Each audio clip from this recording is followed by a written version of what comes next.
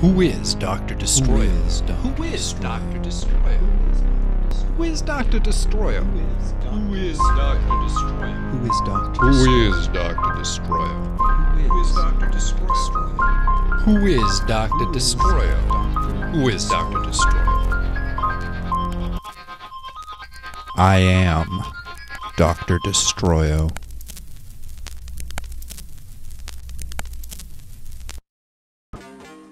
From the Death by Media Man podcast show, it's Dr. Destroyo.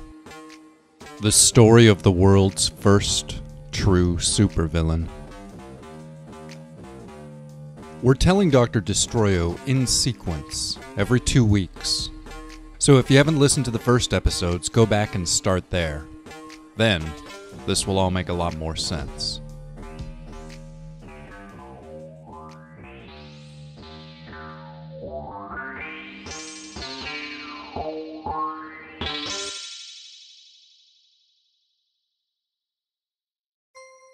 Chapter 42.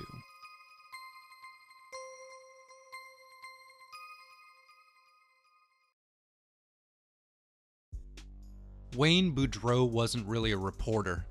He'd gone to school to study journalism, but he dropped out before graduating.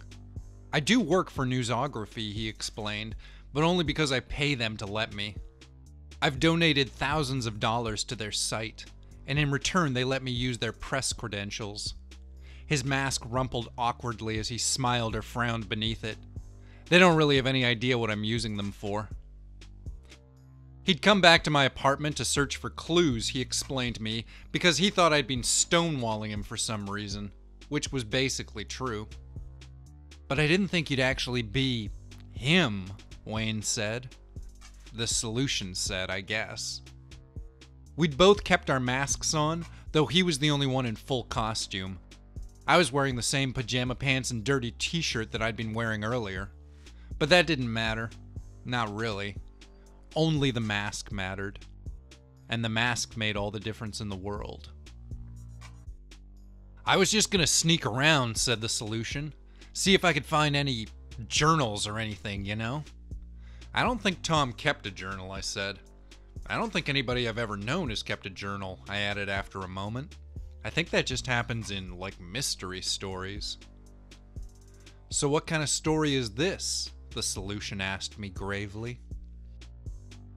Well, I mused. It certainly isn't a mystery story. I mean, I'm Dr. Destroyo. There's no whodunit to this. I did it. From the very start. But the mystery is about who you are, the solution suggested. I'm me, I said simply. No mystery there. It felt so much easier to talk with the mask on, and to talk to somebody else with a mask on. See, that's the thing a lot of people don't seem to get. Dr. Destroyo isn't about who's under the mask. The doctor is the mask. It's not about what my other identity might be. It's about what this identity is. Oh yeah? Said the solution, nodding rapidly and taking it all in. I mean, I totally know what you mean. That's like what I was trying to go for with all this. He gestured meaningfully at his apparel as he spoke. I made us a pot of coffee and rinsed out a couple of cups. It's an impressive outfit, I praised politely. It looks way more expensive than most of the other ones I've seen, even online. He asked for cream and sugar, but I only had the sugar. I took mine black. Yeah, the solution said, sort of immodestly, running a gloved hand along his outer casing. It's pretty much state-of-the-art. The mask is flame resistant, there's a laser tracking system, a voice recorder, a pedometer, an electronic compass, thermometer, light emergency medical gear, and half the stuff's voice activated with this little microphone built into the mask. He paused and then added like an afterthought. I've got a gun too, just like a little .38 revolver, but I don't carry it on me while I'm in costume. I just have it, you know, just in case. It's back at the hotel right now. That makes sense, I agreed. The solution sounded a little nervous as he explained his suit to me. It was like he couldn't help himself. He just wanted to tell somebody about it all, even if that person might be his worst enemy. I also had the impression that he might have been thinking that if he opened up to me about who and what he was, there'd be a better chance of something positive coming from our interaction. I went through a few designs, the solution went on, and a few redesigns. I originally wanted something with a cape, but it's hard to make them look right when you're just standing still. The shoulder lines never do what you want them to. But this thing, and he tapped the chest plate, it could take a shotgun blast without buckling so much as an inch. The solution's costume. Imagine a full-body jumpsuit made of reddish-black rubber and turtled up the front and back with thin sheets of what the solution referred to as a polycarbon shell. Thick black boots that ran most of the way up to his knees, thin black gloves that still left him with plenty of manual dexterity. "I've spent more money on this thing than you'd imagine," the solution said, sucking on his teeth a little. "I know I shouldn't get into figures, but it was over $2 million, I'll say that much." I choked a little on the bitter of my coffee. "Seriously?" I asked him. "Hey man," the solution said, shrugging his shoulders like a well-programmed robot. "You're gonna do a thing, you might as well do it right, right?" That's just... I shook my head at the idea of $2 million to burn on a supersuit. That's quite an investment. "I was born to this, I guess you could say." The solution stared at me through the lenses of his mask, holding his cup of coffee in both hands. "I was born to do this, to wear this costume." He let out a little sigh. "This is my destiny, and it always has been. There's never been any way that I could escape it. And the money? Well, the money is just a means to an end. It's a fuel, a resource. This suit..." And the solution ran a gloved finger over an armored plate, almost delicately, almost sensually. "This suit is worth more than money could ever mean. Hell, you could probably say this suit is the only thing which is truly real in my world." "Oh," I said, smiling politely under my mask. "How interesting." "I gotta admit," the solution went on, "when you first went public putting out those videos online, I didn't really know what to expect. I mean, I knew you wouldn't have like a volcano base or anything." "What's a volcano base?" I asked. "Well, you know, like a base set into a volcano." "How would that even work?" The solution said uncertainly. I could tell that he wasn't sure if I was fucking with him or not, and really, neither could I. Talking to another masked man in my home felt very strange. It felt like fencing or flirting. Like we were playing a game, but a really important game, or at least a game that we both took very seriously.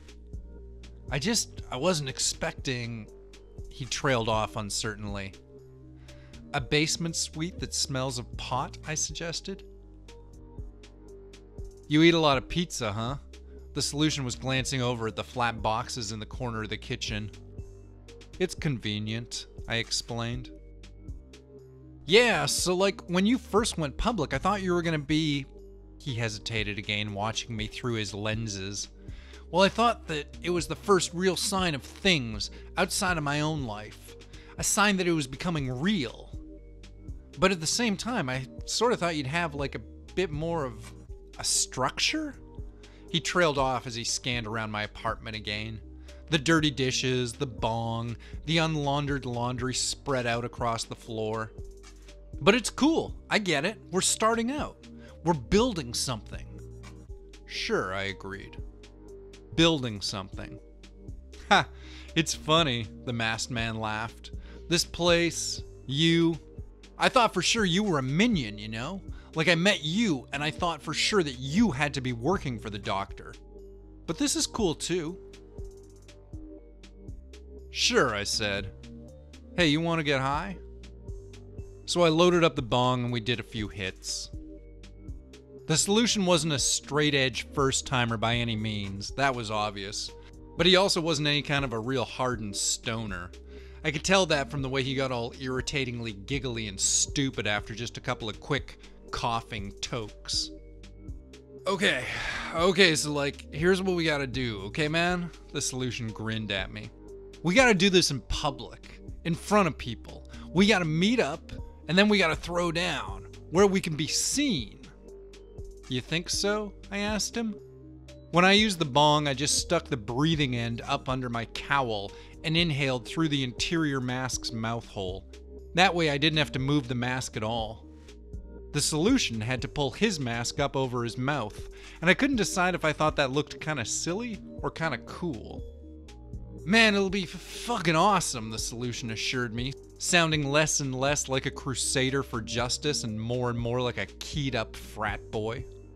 People already know who you are, and when they see me, it'll be rock and roll, man.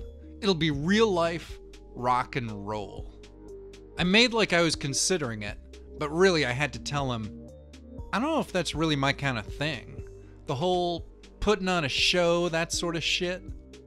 Are you kidding? The solution asked me with a sloppy smile and those big white teeth. You don't know if you dig putting on a show? After the fucking videos you did and the thing with the guy at the top of the hotel? Those were rather specific situations, I explained. That's right, the solution said, punching his left palm with his right fist. Because you're not doing a show, are you? He grinned at me, showing off those big clean teeth some more. You're the real fucking deal. He laughed and fell back into the couch. And that's the thing, man. That's what makes it so fucking great. Because we're real. You and me, we're for real. We're not like those other guys, that Rex Challenge and who the fuck else. Look at this fucking costume. He tapped one of his chest plates noisily. Over $2 fucking million. And you know why? The solution pointed a finger at me and said a single word real slowly. Destiny. He stretched out the S and the T so it sounded like two words. Destiny. I'm just not sure how to take any of this further. I was struggling to find the right words. It's about the public perspective of what I'm doing, you know? Sure, the solution said. I get it. You can't simply sign on to team up with the first guy who comes barging into your home, right? A pause, and then he asked, Hey, I am the first one, right? You're the first guy to break into my home. Yeah, I said, the words coming out a little colder than I expected. Sorry about that, the solution apologized quickly. Breaking and entering is still one of those morally gray zones I'm trying to figure out. Going against the law in order to uphold it, that sort of thing. Sure, I said. You gotta burn the village to save the village. But I don't mean to be rude, he explained. And not to you, obviously. Oh yeah? I asked. Hey man, you're Dr. Destroyo, the solution said with a nervous grin. You're a fucking supervillain with a body count. You're the real thing. I don't wanna... Well, obviously I'm gonna stand against you. The grin flickered fearfully for a moment. But just, I respect your shitting like that. Sure, I said. Sure. And I want to help you, man, he said. I want to take this thing to the next level. I want to see it happen. Right. Hey, man, the hero told me. I know it's a lot to think about, so just take some time with it all, okay? Sleep on it. Consider it. Think about everything I was saying. And then, I'll swing back tomorrow and we can talk it out some more, okay? Sure, man, I said. I could feel the mask resting against my skin as I spoke. It gave me a strange feeling of detachment and strength.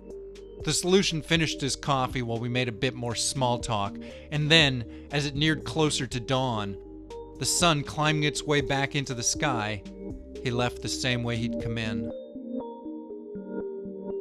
I locked the door behind him after he'd gone.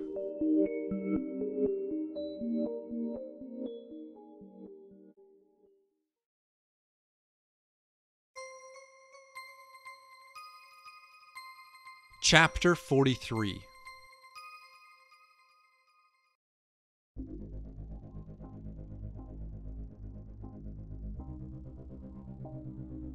So, somebody new. Again. Of course, there were a lot of different sides to the situation. Or so it seemed with a bunch of pot in my pipe and the apartment all to myself. I had to consider all the options. I had to look over all the facts. On one hand, he'd broken into my apartment. I'd been invaded, violated. My home base had been raped by his very unrequested presence. On the other hand, the solution seemed crazy enough that I didn't have to worry about him going to the cops. It seemed kind of obvious that anybody who spent $2 million to play urban vigilante certainly wasn't going to pass up the opportunity to take the law into his own hands. And he had money. And I needed money. There had to be something there, something to that. There had to be a connection that I just needed to draw between those facts.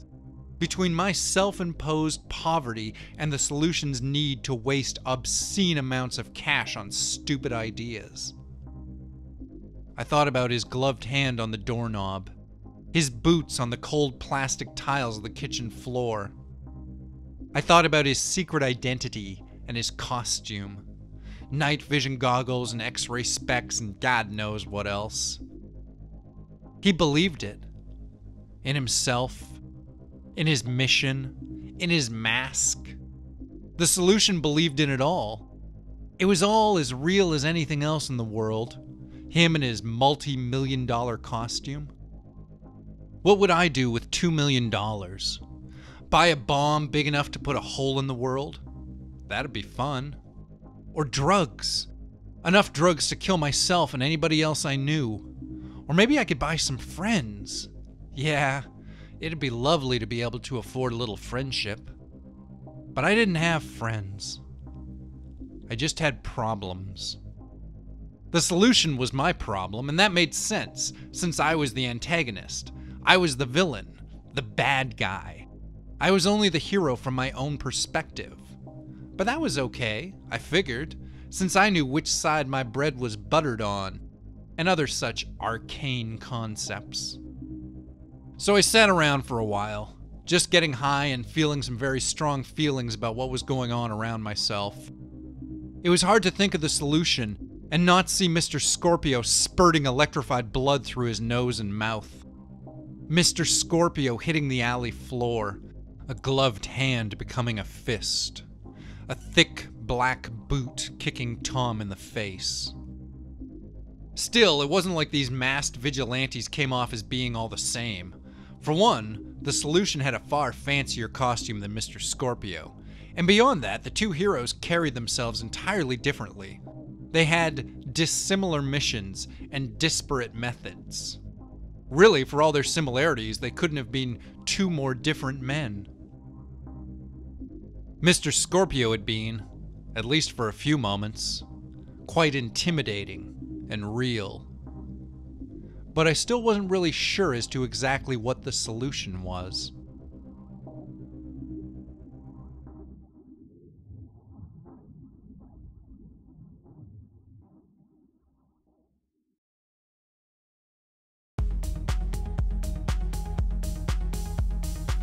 Dr. Destroyo is written and produced by Hank Pattison for the Death by Media Man podcast channel. You can subscribe to the Death by Media Man podcast on iTunes and SoundCloud. If you enjoyed this, please leave us a like or a comment and tell a friend. And if you'd like to support the Death by Media Man channel with your money, there's a link to our Patreon in the description of this program. Thanks so much for listening, and we'll see you in 2 weeks for the next installment of Dr. Destroyo.